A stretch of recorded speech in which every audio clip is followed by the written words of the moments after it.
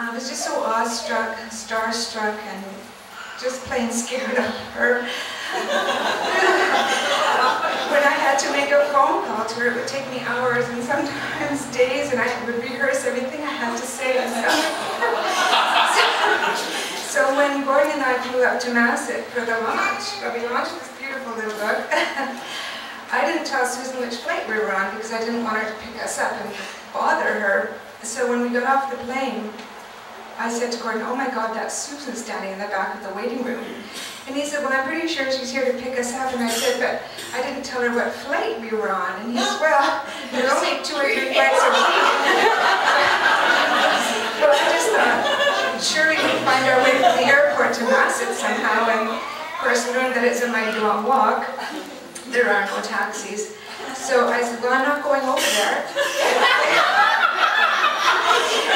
He said, "You have to, you're the publisher." So he took my arm and we went over, and of course Susan met us with a hug for each, and she piled us in her truck and off we went to Masset. And as we got to the bed and breakfast and she unpacked us from the truck, she said, "Ursula, be sure you spend a few minutes talking to Angela, because Angela is very nervous, the publisher."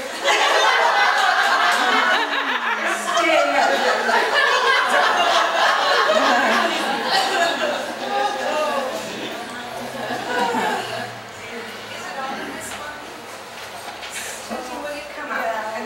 the award. I'm so happy to present it. You are so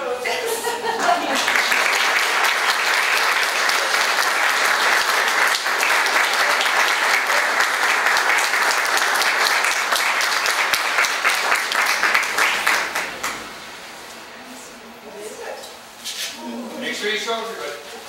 Oh, gonna get it right way up and read it like those. Here it is. It's by Judith Atkinson, who's here, I hope tonight. She is. Oh, Judith, thank you so much. I have to plug my new bed and breakfast in Masset Copper Beach House. This is where Ursula stayed, and this will go on the wall. It's perfect.